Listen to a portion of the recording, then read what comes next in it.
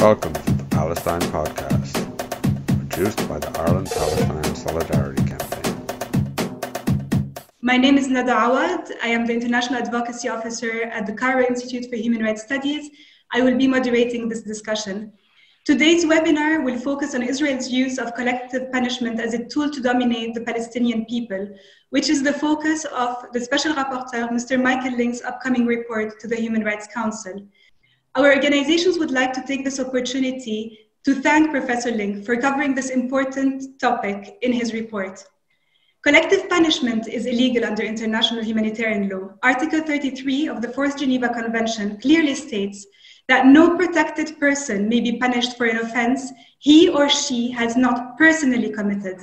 Reprisals against protected persons and their property are prohibited. Professor Shane Darcy, who has studied the illegality of collective punishment, wrote in 2010, I quote, "Invading armies and occupying powers have used collective punishments in the hope of curbing attacks and ensuring obedience, although the stated aim of deterrence has at times served as a mere cloak for oppression and subjugation. This approach is reflected in Israel's policy, which targets the Palestinian people. For example, the previous Israel Ministry of Interior Minister Aryeh Deri declared in January 2017, I quote, "From now on, anyone who plots, plans, or considers carrying out an attack will know that his family will pay a heavy price for his deed." He warned that, I quote, "consequences will be harsh and far-reaching."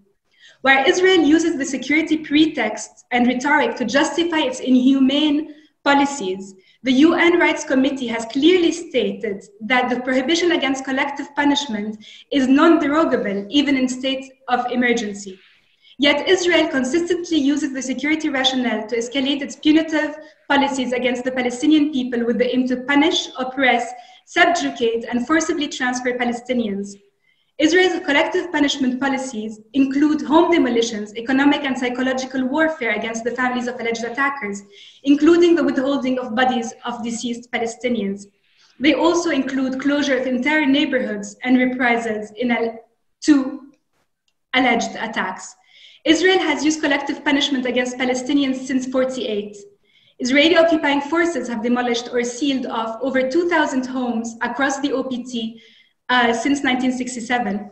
Between January and June 2020, Israel demolished 4 Palestinian homes on punitive grounds, resulting in the displacement of 19 people, including 3 children, 2 of which were carried out following the outbreak of the COVID-19 pandemic. I now would like to turn to Budur Hassan, legal researcher at the Jerusalem Legal Aid and Human Rights Center. She will present Israel's withholding of bodies of deceased Palestinians as a case study of collective punishment. Budur, the floor is yours. Thank you, Nada. The 12th of March 2019 was supposed to be just another normal day for the Yasser Shweki family, as normal as life can be, obviously, under military occupation, settler colonialism, and apartheid. Yasser lives in Hebron, Khalil. He is the sole breadwinner for his family. He's 36 years old and has 6 children, but he left his home and he never returned because while he was doing his duty, delivering documents in the court, he was extrajudicially executed by Israeli occupation authorities. Little did his children know back then that this would be the last time they'd see their father. They'd quarrel over who would fetch his shirt or who would get to talk to him and who would ask him for presents and gifts and chocolate to bring him back home. But as if the trauma of their father being killed, extrajudicially executed was not enough, as if the pain of having to see the news of their father's killing on Facebook was not enough, Israel continues to withhold the body of Yasser since 2019, preventing his family from paying him farewell, preventing his family from mourning him with peace and dignity. But Yasser Shweki is not alone. He's one of 64 Palestinians who, since 2016, whose bodies continue to be withheld by Israel in violation of international law. and international humanitarian law. The pretext of the withholding of these bodies are to be used as bargaining chips in potential negotiations over prisoner swap deals, or because Israel claims that the attacks they carried are exceptionally severe, without even providing evidence that these people were extrajudicially executed because they were carrying out attacks. Israel uses the British Emergency Regulation number 133, which was enacted by British authorities in 1945, in order to legitimize its use of withholding of Palestinian bodies as bargaining chips, also citing a decision by the Israeli cabinet dating back to 2017 in order to put these conditions on withholding the bodies. Initially, the Israeli Supreme Court outlawed this policy, deciding that the emergency regulation was not a sufficient source of authority.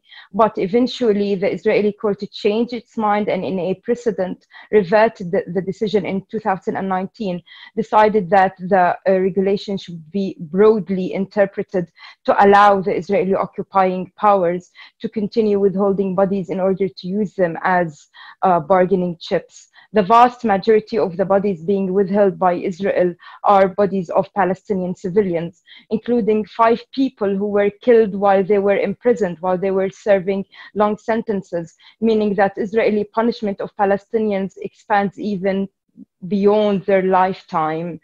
In addition to those who are being withheld as bargaining chips, Israel also has enacted a law, a counterterrorism law that dates back to March 2018, that allows it to delay the return of Palestinian martyrs' bodies to their families, citing security and deterrence, and even imposing conditions on the funerals of those Palestinians, limiting the numbers of Palestinians who can attend the funeral, even preventing Palestinians from carrying out certain items in these funerals, and forcing Palestinians to bury their loved ones in certain cemeteries or carry out the funeral at certain times, in violation of their right to family life, their right to dignity, their right to their religious and cultural customs, and also constituting, as the Committee Against Torture concluded in 2016, ill treatment and torture in the form of withholding these bodies.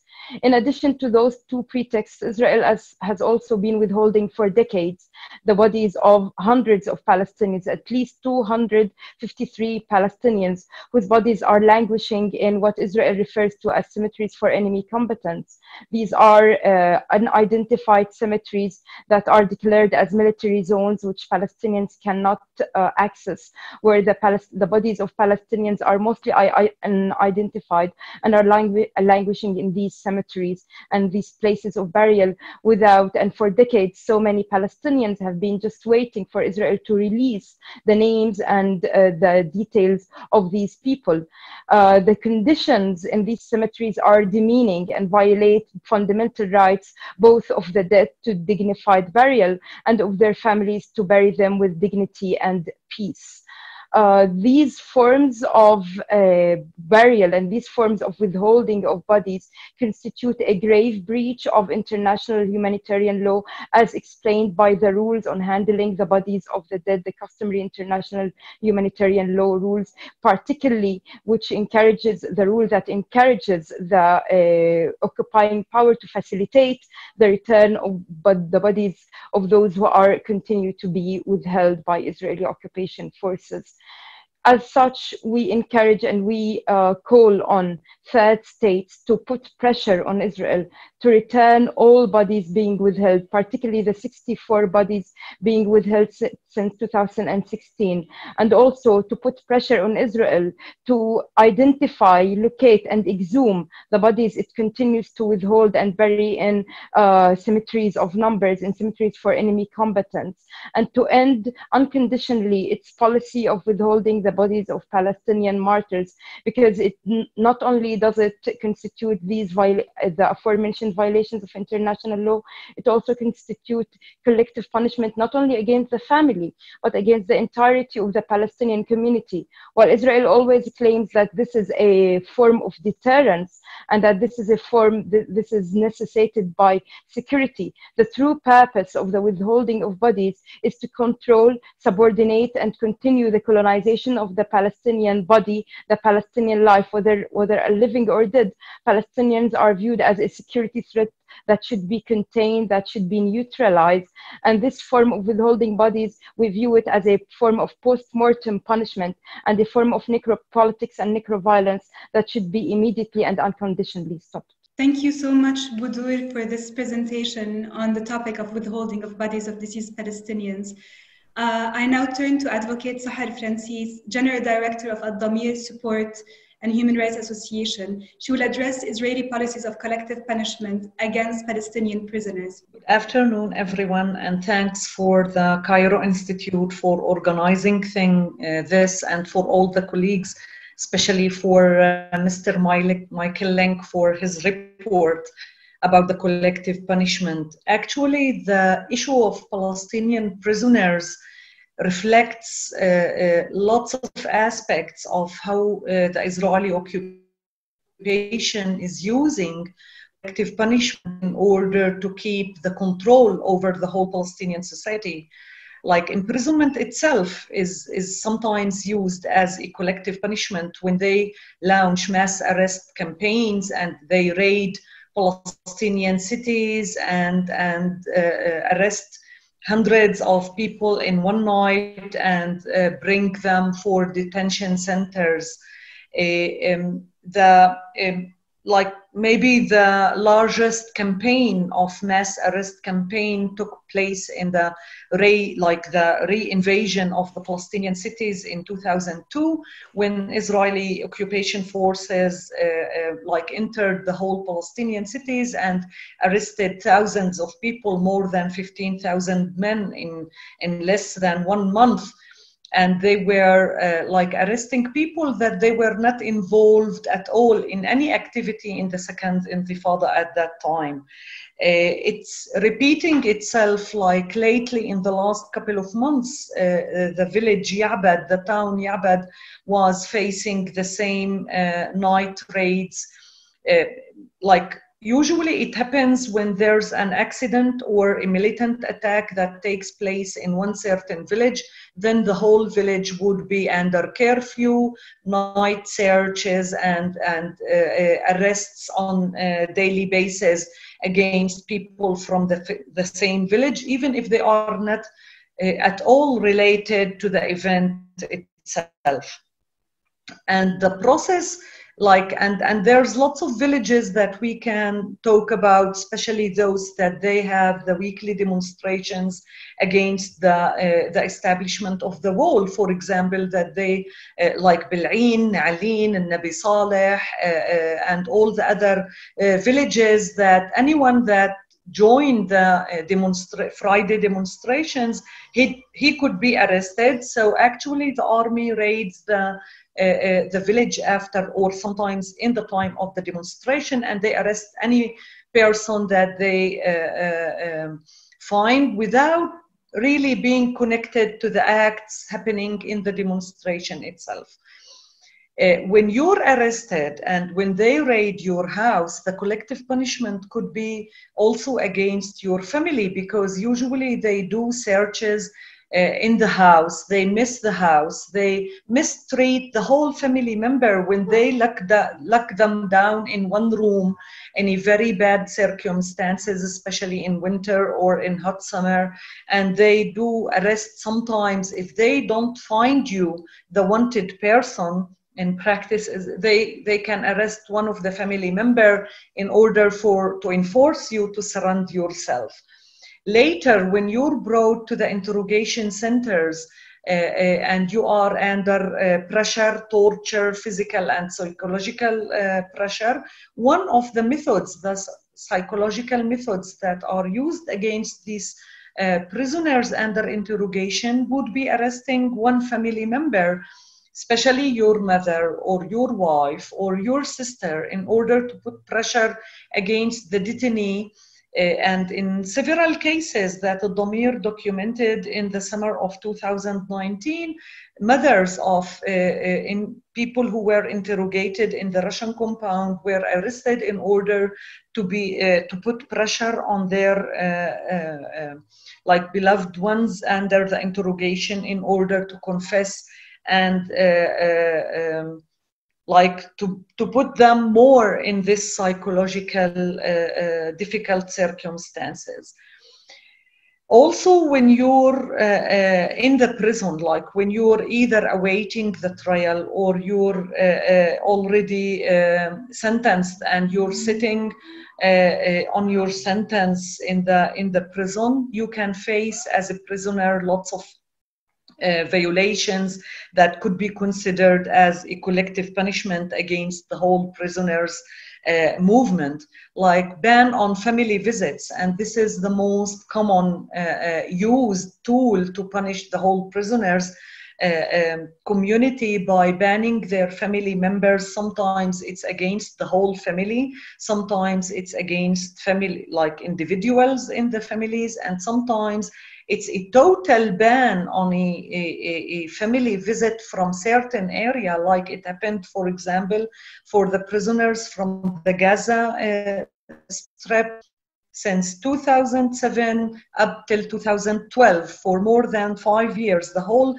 Palestinian prisoners from the Gaza Strip were punished by totally canceling their family visits, and they were totally disconnected from their family. And in this case, specifically when the Israeli and Palestinian human rights organizations petitioned the Israeli High Court twice, actually, in this period on the family visits ban, claiming that this is a collective punishment and this is violating international law, the Israeli High Court unfortunately claimed that the family visit by itself is not a humanitarian aspect of the Fourth Geneva Convention.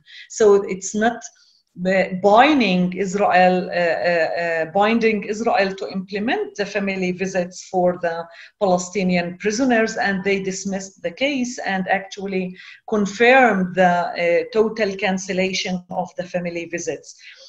Prisoners sections, the security sections where Palestinian prisoners are held inside the Israeli prisons could be attacked and subject for raids by the special units, like it happened just yesterday in Aufir prison, the prison near Ramallah. The special units raided one of the sections, and usually they attack all of the prisoners in the section on the name of security searches or claiming that one of the prisoners committed one violation. So instead of like facing the one prisoner and asking what he did or punishing him, they would rather punish the whole section, and it's usually accompanied with lots of violence by the special units toward the prisoners. Last year in 2019, more than 3-4 raids ended up with some detainees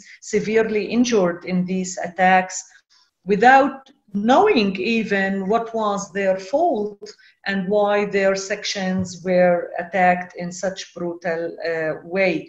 Other form of collective punishments that the prisoners can face, for example, when they would have a hunger strike activity, and such mass hunger strikes usually ends with more punishments against the whole prisoners movement, like banning the education, continuing their education in the Israeli Open University. It was totally banned in 2012 after the hunger, actually a bit before the hunger strike of 2012. And then when they negotiated with with the hunger strike agreement, the prison authority refused to agree to allow the education, and it was later cancelled totally by the High Court. I would conclude that the imprisonment could be used as well as a tool for oppression and control, and the details under the imprisonment experience could be considered as a collective punishment. And I wouldn't repeat what Budur was concluding about a collective punishment as a war crime and crime against humanity. In some circumstances that should be totally abolished, and we ask the international community to find Israel accountable for these crimes. Thank you. Thank you very much, Dr. Advocate Sahel Francis. I now turn to Dr. Munir Nsebe, General Director of the Community Action Center at Al-Quds University. He will address the impact of collective punishment on Palestinians living under occupation and illegal annexation of East Jerusalem since 1967. Thank you, Nada, and many thanks to everyone who's joining us today. My presentation today will focus on how Israel has been using the security justifications in order to displace more and more Palestinians. And as part of the theme on collective punishment, I'm going to present a few examples on how Israel has been implementing this policy, collective punishment, on Palestinians, mainly for the purpose of displacing more and more Palestinians in Jerusalem. It's important to mention first that Israel has been displacing Palestinians based on security considerations since its very establishment in 1948. During the war of 1948, 80% of the Palestinian population were displaced. In 1967, around 30% of the population of the West Bank and Gaza was displaced. And in many cases, in these cases and many others, security justifications were always used by the Israeli government to justify these unjustifiable displacements of civilians. But today I'm going to focus on contemporary ways of displacing Palestinians through collective punishment. This picture, the first picture I'm sharing with you, is of a lady called Sarah Dwayat. Her son was accused and later convicted with throwing a stone at a moving vehicle that led to the death of the driver. Immediately after arresting him and accusing him, the Israeli authorities decided to seal her house. As you can see in this picture, there is an iron bar that prevents the lady from entering her house. She has been displaced from her house together with her daughter since 2015. She hasn't been able to come back to this house, despite the fact that she has nothing to do with the alleged incident of throwing a stone at a moving vehicle. The second picture I'm sharing with you is of another lady whose husband was also accused of an attack, and later on she was a victim of a home demolition. Her house was demolished, and she and her children had to leave that house and live outside it. Also, her children were prevented from the right of being members in the Social Welfare and Medical Insurance Institute, despite the fact that they have chronic diseases. And also, obviously, again, neither the lady nor her children have anything to do with the alleged attack that they punished her for. And as we can see in both cases, the result was displacing them from their homes. This third picture that I'm sharing with you is of another family that the Israeli army or authorities did not demolish the house, but they pumped concrete into the house. What you can see here in the picture is the ceiling, and just maybe half a meter below the ceiling there is the top of the concrete that has been pumped into the house. And what you can see from these three pictures is that these three families have been displaced from their homes for nothing that they are not related to, or they never did. As you can see, this picture is of a couple. This lady is called Manwa Qumbar. The Israeli authorities decided to revoke her residency status that allows her to live in Jerusalem. Since 1967, the Israeli occupation authorities have confined the Palestinian population in Jerusalem with a status known as residency status, that is much less than the citizenship, and it is easily revocable. So after they accused her son, who was killed in the incidents, in that incident, in an attack, in an alleged attack, they revoked her residency status immediately, which means that she is unable to live in Jerusalem.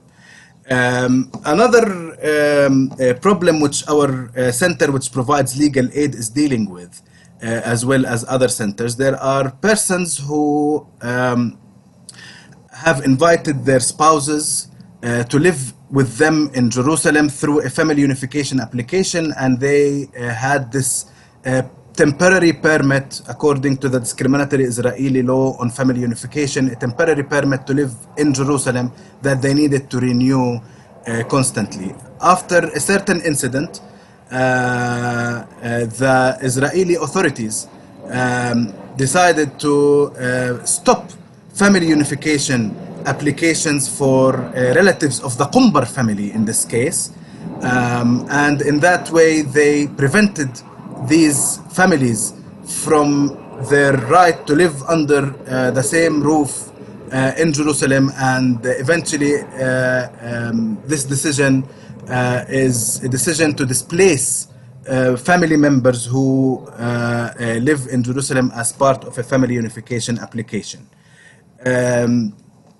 This last example of collective punishment is of women who are known as murabitat. They are women who demonstrate peacefully at Al-Aqsa Mosque against settler invasions of the mosque. They are afraid that these invasions are targeting changing the status quo of the mosque to become a synagogue. So they demonstrate peacefully. The Israeli authorities has created a blacklist of them, but in addition to that, preventing them from their right to enter the mosque. But in addition to that, they also removed a number of them, as well as their family members, from their subscription in the Social Welfare Institute, which also includes medical insurance. So in that way, they punished their whole families for that action. Finally, what I would here say is that there are bills currently being discussed in the Israeli parliament, according to which, if they are approved, the residencies of Palestinians and family members of people that Israel will call terrorists might be revoked. Social welfare subscription might also be revoked, and the risk of these bills becoming laws is huge, because unfortunately we are used to such discriminatory laws being actually issued by the Israeli parliament. Therefore, I think it is very important, and I'm very grateful to Professor Lynk that he is shedding light on the policies of Israeli collective punishment in Palestine, and I am hopeful that the Human Rights Council will take the appropriate measures to stop them. Thank you very much. Thank you very much, Dr. Munir. I now turn to Professor Michael Lynk, UN Special Rapporteur on the situation of human rights in the Palestinian territory occupied since 1967. He will present his upcoming report to the 44th Human Rights Council and address Israel's closure of Gaza, a case of collective punishment against 2 million Palestinians. Thank you, Professor Lynk. There seems to be a problem with Professor Lynk's connection. I will turn then to Rania Muharib, the time we get in contact with Professor Lynk. I will introduce Rania, a legal researcher and advocacy officer at Al-Haq. She will discuss the overarching framework within which the policy of collective punishment is used with the intention of domination of the Palestinian people and with the objective to impose and maintain Israel's apartheid regime over the Palestinian people as a whole. Thank you, Nada, and thank you to all the speakers and everyone watching. I think we've just heard a few number of forms of collective punishment imposed over the Palestinian people. It's important to remember that the Palestinian people have suffered a long history of collective punishment, and that these policies and practices are not carried out in a vacuum. Instead, they must be understood within this broader regime or overarching framework of settler colonialism and apartheid over the Palestinian people. I think it's worth recalling as well, to start with, that collective punishment has historically been carried out on both sides of the Green Line, and that it dates back to Israel's military administration over Palestinian citizens between 1948 and 1966. Those 19 years that followed the Nakba, or the mass expulsion of Palestinian refugees, were marked with a climate of fear and intimidation, which was rooted in institutionalized oppression over the Palestinian people. Closures and curfews were imposed on Palestinian villages and towns, exit and entry permits were required, and rights were severely repressed. These policies are etched into the Palestinian collective memory, and they have intended to instill fear in Palestinians in order to deny them the exercise of their inalienable rights, in particular the right to self-determination, but also the right of return to their homes, lands, and property, even while many today remain mere kilometers from their original homes. A date vividly remembered by Palestinians is October 29, 1956, when Israeli border police killed 49 Palestinians in the Kfar Qasim massacre. Most of them were farmers returning from their work in the fields. Little did they know that a curfew had been imposed on their village earlier that day. These repressive policies and practices have permeated Israel's regime over the Palestinian people since 1948, and widespread collective punishment has become a staple of Israeli oppression and subjugation ever since. Collective punishment is manifested through an array of discriminatory policies and practices, as we've just heard, which include punitive house demolitions, revocation of residency rights, mass arbitrary detention, the withholding of Palestinians' bodies, closures of entire cities, villages, and areas in particular of the Gaza Strip for the past 13 years, as well as punitive denials of permits, such as work permits, but also permits for medical treatment or travel, in particular impacting Palestinian patients from Gaza. Israel's collective punishment is pervasive and systematic, and it can't be understood in isolation from the broader context in which it occurs. It's important to recall that the Rome Statute of the International Criminal Court enshrines the crime of apartheid as inhumane acts committed in the context of an institutionalized regime of systematic oppression and domination by one racial group over any other racial group or groups, and committed with the intention of maintaining that regime. Through collective punishment, Israel seeks to silence opposition. Thus, the practice serves as a tool to maintain racial oppression and domination.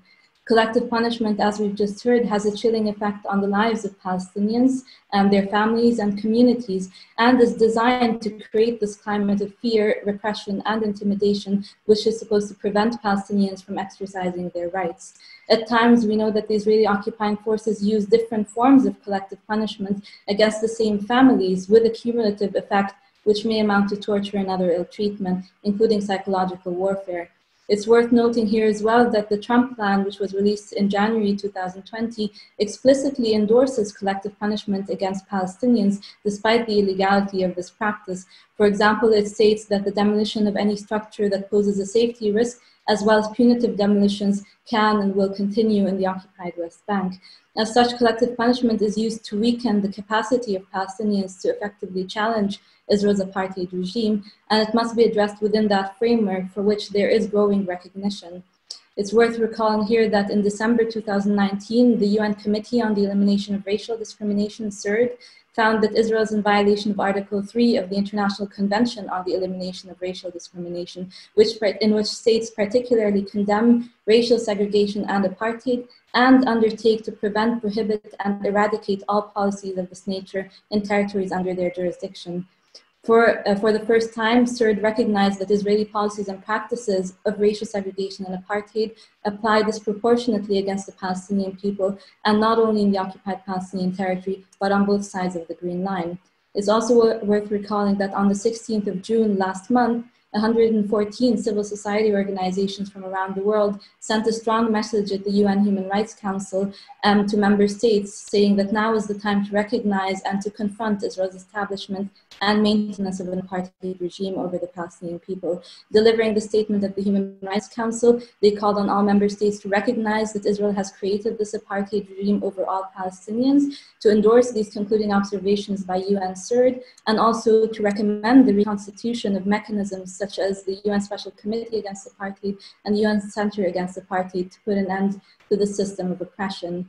Also on the 16th of June, 47 UN special procedures, including Professor Lynk's mandate, stated that the morning after annexation would be the crystallization of an already unjust reality, two peoples living in the same space, ruled by the same state, but with profoundly unequal rights. This is a vision of a 21st century apartheid, end of quotation. In 1973, apartheid was enshrined as a crime against humanity in the Apartheid Convention, which considered that an element of this crime is the persecution of organizations and persons by depriving them of fundamental rights and freedoms because they oppose apartheid. Efforts to silence opposition through intimidation and harassment, which include mass arbitrary detention, torture sanctioned by Israeli courts, widespread collective punishment, and government-led smear campaigns which target human rights defenders and organizations, are key measures implemented to maintain Israeli racial oppression and domination over Palestinians.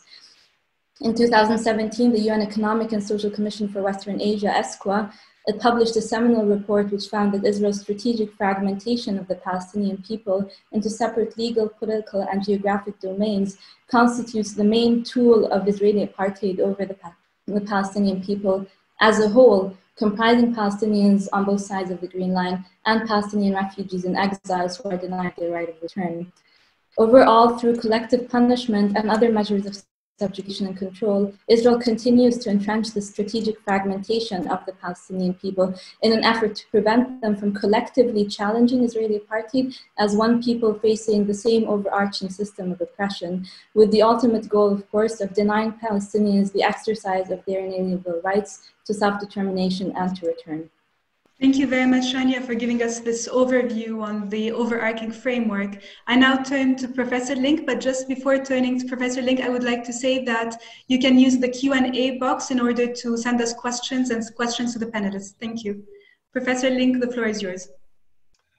Nada, thank you very much for this. And let me first express my grateful thanks to the Cairo Institute for Human Rights, the organizers of today's webinar, for inviting me to speak alongside these distinguished human rights advocates, Nada, Sahar, Badar, Munir, and Rania. I greatly admire your work, your advocacy, and your courage, and it's an honor to be speaking with you today. I will be delivering my fourth report to the UN Human Rights Council later on this week. The theme of my report will be on collective punishment, and I want to acknowledge that the idea for the theme came primarily from Munir Nusaibeh from Al-Quds University, one of today's presenters. A year ago, he urged me to take on this topic in one of my future reports, and then he went the extra mile by organizing an excellent conference on the issue at Al-Quds University in October of last year. If today's audience would indulge me for 1 minute before I turn to the issue of collective punishment, I want to first address an issue that's on everybody's lips these days, the looming annexation of Israel by Israel of more of the West Bank. I addressed this issue of annexation as a special topic in my October 2018 report to the UN General Assembly, and I've mentioned it as well at the beginning of my current report. A month ago, as Rania mentioned, I joined with 66 other human rights experts in a common statement denouncing Israel's plans for annexation. The statement was widely quoted in news reports around the world. Briefly stated, the statement made 4 points. First, annexation is a fundamental violation of international law, starting with the Charter of the United Nations, and including the 8 times when the UN Security Council stated that the acquisition of territory by force or by war is inadmissible. Second, what would be left of the West Bank following annexation would be a Palestinian Bantustan, islands of disconnected land, completely surrounded by Israel, and with no territorial connection to the outside world. Israel has recently promised that it plans to maintain permanent security control between the Mediterranean and the Jordan River. And as Rani has mentioned, this would result in the crystallization of an already unjust reality of two peoples living in the same space, ruled by the same state, but with profoundly unequal rights. Third, the already massive pattern of human rights violations associated with the occupation, including our theme today, would only likely intensify and get worse in the aftermath of the annexation.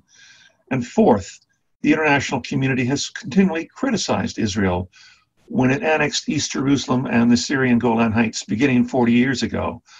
But it has taken no meaningful action to oppose Israel's actions. This time must be different. Accountability and an end to impunity must become the immediate and top-ranking priority for the international community. So one of the areas of massive human rights violations that I just referred to, which I fear will only intensify in the aftermath of annexation, is collective punishment, today's theme.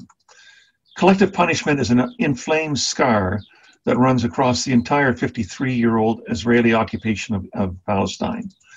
Over these years, 2 million Palestinians in Gaza have endured a comprehensive air, sea, and land blockade since 2007. Several thousand Palestinian homes have been punitively demolished. Extended curfews have paralyzed entire towns and regions. Mass arrests have occurred. The bodies of dead Palestinians have been withheld from their families, and critical civilian supplies, including food, water, and utilities, have been denied at various times. Notwithstanding numerous reports, resolutions, and reminders of its use, Israel continues to rely upon collective punishment as a prominent instrument in its coercive toolbox of population control. A fundamental tenet of any legal system, domestic or international, which respects the rule of law, is the principle that the innocent cannot be punished for the crimes of others. A corollary of this tenet is that the collective punishment of communities or groups of persons for offenses committed by individuals is absolutely prohibited under modern law. Throughout history and in contemporary times, belligerent armies, colonial authorities, and occupying powers have commonly employed a spectrum of collective punishment methods against civilian populations hostile to their alien rule. The methods used have included civilian executions, sustained curfews and closures of towns, food confiscation and starvation, punitive property damage, the capture of hostages, economic closures on civilian populations, the cutting off of power and water supplies, withholding of medical supplies, collective fines, and mass detentions.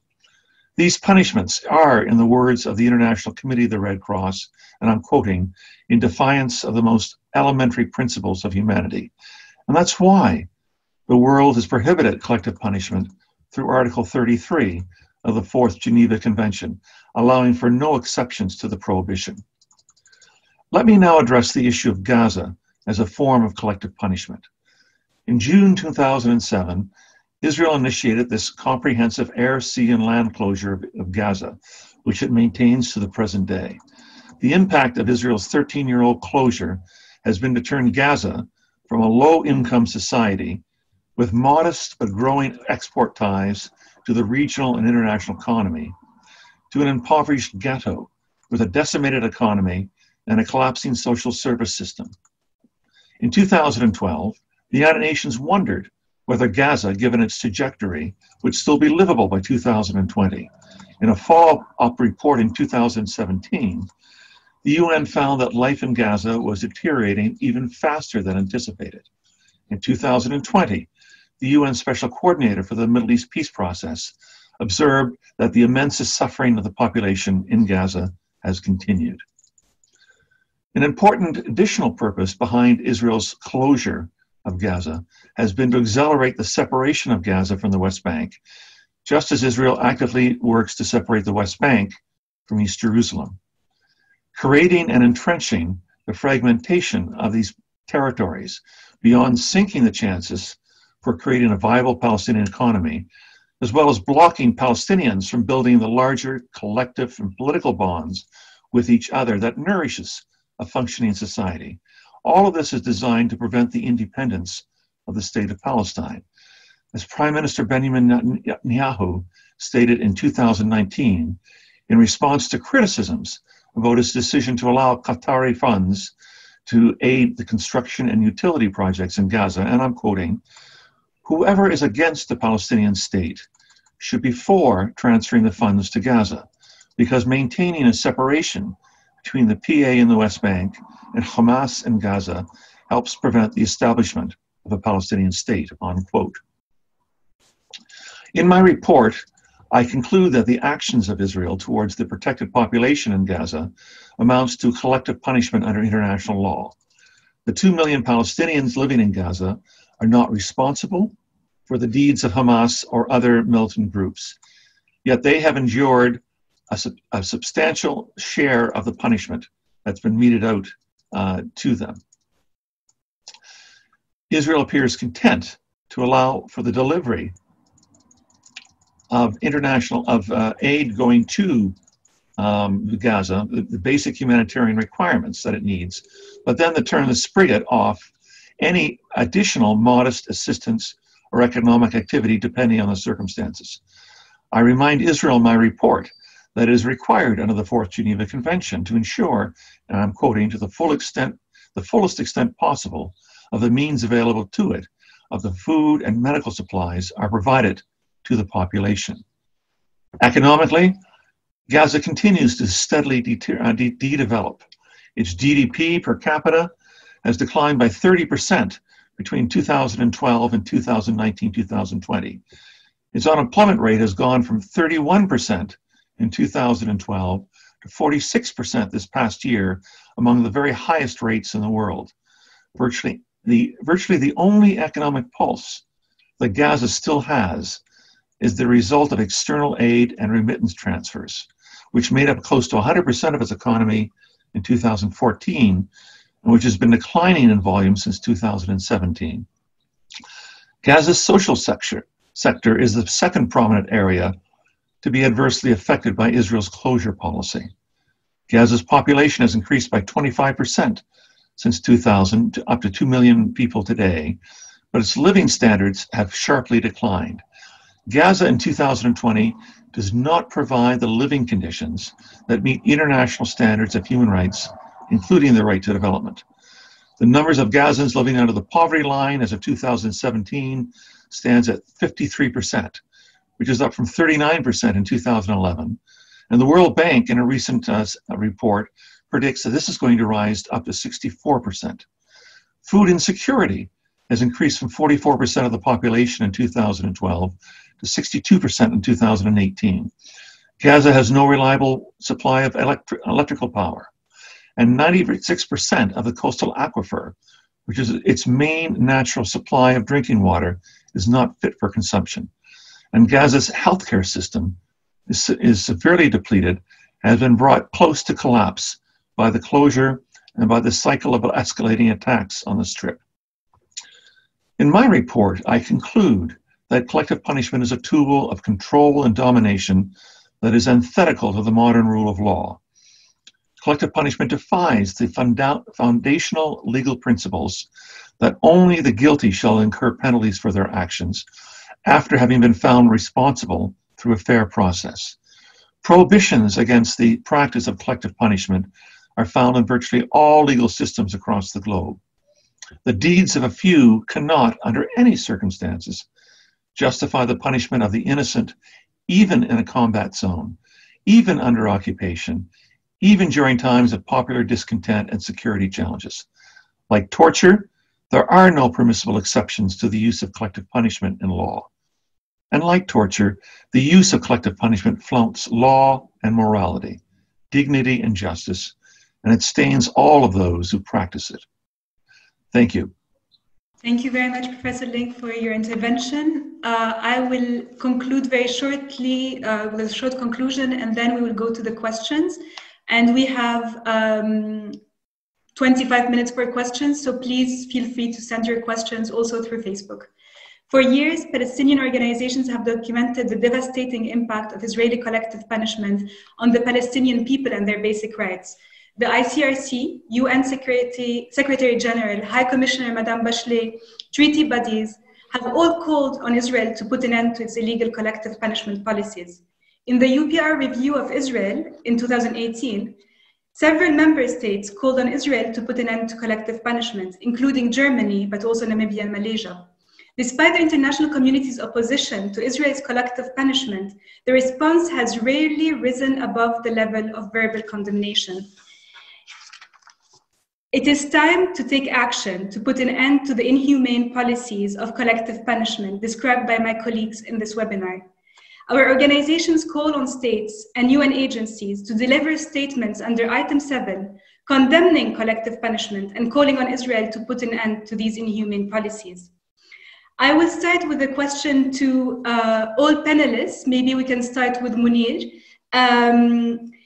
Everyone reiterated that in order to put an end to collective punishment, member states are also required to address the root causes of Israel's oppression, which include Israel's settler colonialism, prolonged occupation, and the apartheid regime imposed over the Palestinian people as a whole.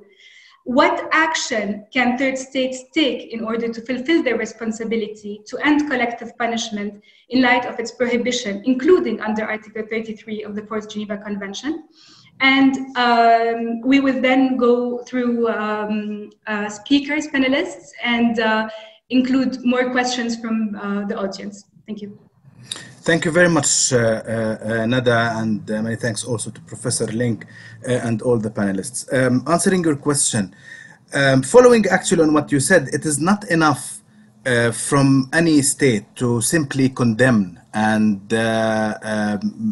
verbally criticize these actions. It is certainly decades after consistent human rights violations, an apartheid regime that is ruling over Palestine. It is very clear that unless there is some practical intervention, we are not going to see any change. And I would say specifically on the topic of collective punishment, a lot of the measures of collective punishment that we discussed today are criminal in international criminal law and criminal according to the Rome Statute.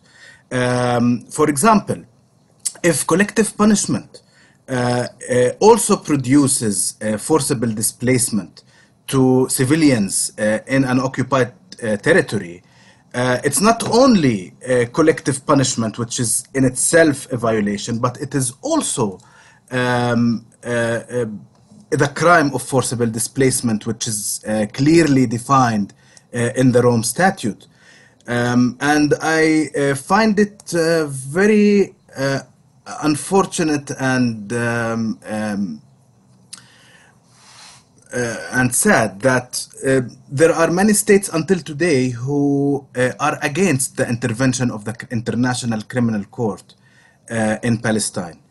I don't see how they think that this intervention will not be helpful to advance peace if there is no deterrence to crimes that are going on a daily basis.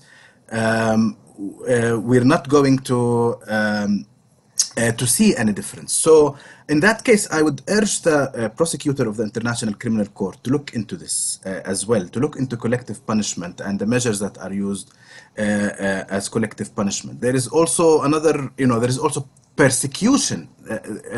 When we look at all of these crimes happening at the same time, it also amounts to the crime of persecution. And as my colleague Rania mentioned, it also falls under the crime of apartheid. So we have several crimes that are being committed simultaneously, and I believe that the ICC should take measures. And I'm glad that the ICC is taking it seriously, and I hope that these efforts will be successful. And I leave to my other colleagues to comment on other measures that might be taken. Thank you very much, Munir. I now add to the question by the public, since collective punishment is illegal, what kind of effective measures can be taken by third states and duty bearers? So far, third states and duty bearers have been largely unsuccessful in putting pressure on Israel to stop these practices. Maybe Rania Muharib can also answer this question. Absolutely, and I would definitely add to what Munir was saying about, first of all, these constitute international crimes and they give rise to individual criminal responsibility. Therefore, the ICC has jurisdiction over these crimes and should immediately open a full, thorough, and comprehensive investigation. This has been a demand for many years by Palestinian civil society organizations. The focus on accountability is important for us because for us, we know that there's impunity, there's widespread impunity for Israeli human rights violations, and these violations will not be brought to an end without serious justice and accountability at the international level. In addition to the International Criminal Court, which Munir has already addressed, there's also universal jurisdiction, which is an obligation of all high contracting parties of the Geneva Conventions, an obligation to ensure respect for international humanitarian law in the occupied Palestinian territory, and in this regard, to exercise criminal jurisdiction over suspected perpetrators and to try them in their own courts, in their own jurisdictions. This is an obligation. It is not just a measure that we are suggesting. It's an obligation on all high contracting parties. Another very important measure that for us is important to highlight is the issue of coercive measures, because throughout the past 70 years, there have not been any coercive measures to bring an end to Israeli impunity. It's, I think, enough to highlight that there have been 10 UN commissions of inquiry and fact-finding missions on Palestine since the year 2000 over the past 20 years. Not one recommendation by any of these commissions has ever been implemented. And the reason for that is because there are no effective measures to actually ensure Israeli compliance. And when we talk about effective measures, what we mean is sanctions, economic sanctions, and other measures to ensure that these violations are brought to an end. And the final point that I already mentioned in my intervention is that for us, it's important to recognize those root causes and to understand that collective punishment doesn't happen in isolation. It happens within this broader regime of oppression and domination over Palestinians. And therefore, to put that to an end, we need recognition by member states, which already exists. We have South Africa and Namibia at the Human Rights Council, who already recognize the existence of an apartheid regime over the Palestinian people. But further member states are called upon to do the same. And in that regard, also to recommend reconstituting mechanisms within the UN that can put an end to that injustice, which are the UN Special Committee Against Apartheid and the UN Center Against Apartheid. Thank you very much, Rania. I now turn to Professor Lynk with two questions that came in. Are there any measures that can be taken against third states for not responding with sanctioning or other actions in response to the obvious violations of international law, etc., by Israel? And another question, which is, what can be learned from the case of Crimea? Both very good questions. If people are interested, and I will refer this to you now, in my October 2019 report to the UN General Assembly, which can be found on the UN website that's been created for my particular mandate, my entire report was devoted to the issue of accountability and countermeasures. And towards the end of that report, after making out the case as to why we need to seriously consider countermeasures and sanctions with respect to Israel's behavior, I take you through the number of different types of countermeasures and sanctions that have been commonly used over the last 30 to 40 years by the international community in a range of areas where there has been a significant breach of international law. Keep this in mind, is that there are three primary obligations anchored in international law that compel states to cooperate with each other to do two things. One is not to aid or abet in the ongoing commission of an illegal crime or a breach of international law. But the second is also to come together to aid and assist each other is a positive duty to bring an end to the illegality. And we find these in Common Article number 1 of the four Geneva Conventions, Articles 40 and 41 of the 2001 Articles on State Responsibility, and finally, and simply on Article 25 of the Charter of the United Nations, which compels every state to obey the directions of the United Nations Security Council. So what are some of the common types of countermeasures that have been used in recent decades by either the United Nations or by a large assortment of international countries coming together as a coalition? These kind of countermeasures that are commonly used in the international world would include public statements against the particular situation or state, diplomatic sanctions, trade sanctions, the reduction or suspension of aid and cooperation, financial and economic sanctions, the banning of air flights, arms embargoes, and travel restrictions. These countermeasures have been used over the last 30 to 40 years to promote democracy and human rights, to advance the rule of law, to oppose annexation and aggression, to combat terrorism, to address threats with respect to international peace and security, to rectify serious humanitarian situations, and to protect vulnerable minorities and end conflicts and civil wars. And this leads me obviously to the second question that's been asked with respect to Crimea. I do not see any particular daylight between the situation of the 2014 Russian annexation of Crimea and the already accomplished annexation of East Jerusalem and the Syrian Golan Heights, and the anticipated annexation of at least parts of the West Bank that have been promised in the current coalition agreement in Israel. The European community and the international community acted with great swiftness in the aftermath of the annexation in March 2014 of Crimea. And it did it without receiving the direction or sanction or blessing coming from the United Nations, because obviously Russia was a veto-holding member of the Security Council. Nevertheless, they mobilized and they brought in economic sanctions against Russia. It suspended agreements or downgraded economic agreements that it had with Russia. It booted Russia out of the G8, and it froze its application to join the OECD. It brought in specific individual sanctions against a number of people who had been directly involved in the annexation of Crimea, and it did this at some considerable cost to the European economy. I look at Israel and I think, well, on the one hand, Israel is dependent for having somewhere between a third and 40% of its external trade with the European Union. And on the other hand, Europe imports from Israel perhaps 1 to 2% of its total imports from around the world. The European Union has a great deal of economic and political sway with respect to Israel, and it could easily bring in a range of escalating or targeted sanctions that would finally mean paying a cost on Israel for sustaining the illegal occupation. I just read an interesting book by Nathan Thrall from the International Crisis Group. The book is called The Only Language They Understand, which is about Israel and Palestine. And he says that the world has been wrong in assuming Israel is acting irrationally. In many ways, Israel is acting entirely irrationally. It can continue with its settlement projects.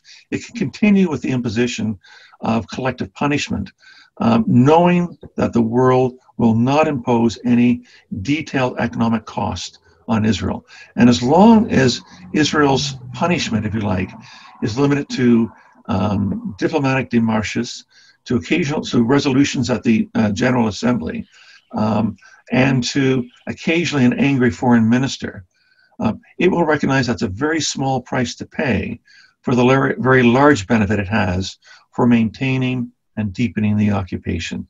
So sanctions and countermeasures and overall the issue of accountability has to be at the top of the international community's response to the ongoing occupation. Thank you, Professor Lynk, for these responses to these important questions. I will now turn to Budur Hassan for her concluding observations and any answer to questions regarding what can third states do and what are actions that the Palestinian organizations are asking member states to take. Okay, so I should, referring to universal jurisdiction, which Rania mentioned, I probably should take this time to remind everyone that in 2010, when a group of Spanish and Spanish-Argentinian activists went to the Argentinian court after all channels were closed in Spain in order to put pressure on Spain to facilitate the exhumation of bodies of those who have been assassinated during and after the Spanish Civil War, something that dates back to the 30s of the last century. It was the Argentinian court that, employing universal jurisdiction, sent letters and put pressure on Spain and on Spanish local council and local authorities in order to carry out exhumations. And if it weren't for the intervention of the courts in Argentina on that occasion, many of these bodies would not have been exhumed. In many occasions, when we speak about withholding of bodies in Palestine, some of these cases might amount to enforced disappearance, which is a crime against the humanity. Like a prisoner, Anis Doli, who was killed or who died in prison in the 1980s and whose body was, quote unquote, lost, even though he was in Israeli prison. Several cases of withholding of bodies where the families were not notified about the deaths of their loved ones and did not see the bodies and did not see any hint, did not even get access to know the details of the killings of their loved ones or the alleged killings of their loved ones, might amount to enforced disappearances. This is why the employing universal jurisdiction is vital, in addition to opening thorough investigation by the ICC. Unfortunately, not only are third states abdicating their responsibilities in employing universal jurisdiction, in many cases we see states hurrying to change their legal regimes in order to explicitly absolve Israel and Israeli war criminals of responsibility. This needs to stop. We can't keep saying that annexation is a crime and warning against annexation, while on the other hand blessing Israel directly and indirectly through continuing cooperation, economic cooperation with Israel, and through shielding Israeli war criminals from responsibility. It is a moment of truth, and many Palestinians have been saying this for a long time. We can't just keep saying that the solution, that there is no longer a solution. There is actually a solution, and a solution which both Rania and Professor Lynk has referred to is the imposition of effective countermeasures on Israel. Again, both through ending impunity. This webinar is titled "The Price of Impunity," and this has precisely been the price of impunity, is that Israel has been able to pursue its measures, including collective punishment, including the continuing of settler colonialism and apartheid, because it has enjoyed impunity and because absolutely it has been working absolutely rationally. Because when Israel feels that there is zero cost that it is forced to pay for its settlement projects, for all that it has been doing, then it would continue. And finally, I would encourage all those who claim to oppose annexation, especially third states, to look beyond the current frameworks and to view all of Israel's action as part and parcel of one project, which happens on both sides of the Green Line, as Rania reiterated, and which is also targeting Palestinian refugees. Unless we change the framework and begin to see the totality of the Israeli settler colonial project, Israel's crimes will not end. Thank you very much, Budui, for these answers. I would now turn to Advocate Sahel Francis and ask a question if you would like to address it or if you want to conclude. The US, as Israel's greater enabler, seems to enjoy the same impunity as Israel for its financial support of Israel. What, if anything, can the international community be willing to do against this? And of course, the larger question of accountability, which was asked by several of the questions we received. Thank you. And I think, I totally agree with what Professor Lynk was saying about accountability and the ability of the states, actually, if they have the political will to do and put pressure to end the Israeli occupation, they know how to do it. So what is missing here is the political will by the states and third state parties to implement their obligations under international law. The international law have lots of solutions for all these grave violations that we were talking and discussing today, and much beyond what we discussed today. The occupation itself is becoming a crime according to the Israeli practices and under the international law. So it's needed to put an end for the Israeli occupation as a whole, and to put an end the accountability and to implement the rules of the international law. So I think we need the people to put more pressure on the states. And I think we should start looking into legal ways how to find these states accountable for their own obligations in their own legal systems inside Europe, especially in order to push them to implement the international law and their obligations actually according to international law. In the US as well, I think it's a bit more difficult to think about legal strategies in the US system, but I think the power is with the people in the United States, especially now with what's going on against racism from the grassroots on the Black Lives Matter and other groups that they are initiating activities against the policies of racism and discrimination. I think they have to associate with the call for divestment and sanction that the Palestinian society sent out and asked the activists to be joining. So as more as we can join the call for PDS, for boycott, divestment and sanctions, I think we can pressure states to be more active on the ending the Israeli occupation. Thank you very much, Sahar. I am just receiving a question to Professor Michael Lynk. What changes and real lasting differences the UN human rights mechanisms, including Special Rapporteur reports produced by experts, brought impact in forcing Israel in changing its apartheid practices? Nada, if I understand the question correctly, they're asking what impact the work of the UN Human Rights Council in general and special procedures in particular have brought. I must say it's hard to gauge with respect to that.